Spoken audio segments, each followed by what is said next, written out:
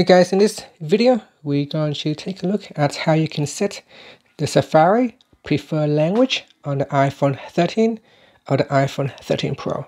First, let's go back to the home screen by swiping up at the bottom of the screen. And on the home screen, tap on Settings. In Settings, go down and tap on Safari. In the Safari setting page, go to the Preferred Language section and tap on Language. In here, select a language that you would like to use. So go down the list here and select a language. Okay, so I'm going to choose this language right here.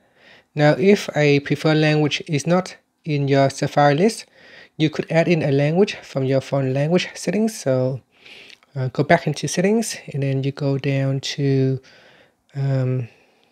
General, and then you tap on Language and Region, and then tap on Preferred Language Order, and you might need to tap on Add Language and choose a language from the list.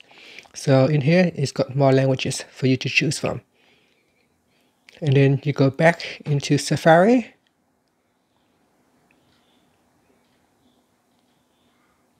So somewhere in here. Okay, Safari.